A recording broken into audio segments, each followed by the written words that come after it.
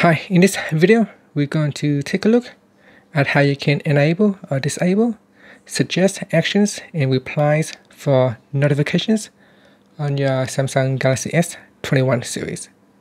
First, tap on the home key to go back to your home screen, then swipe down at the top. Next, tap on the settings icon, and then we go down and tap on notifications. In here, you want to go down and tap on advanced settings.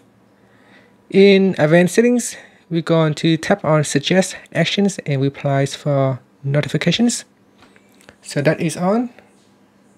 So I'm just going to test it out.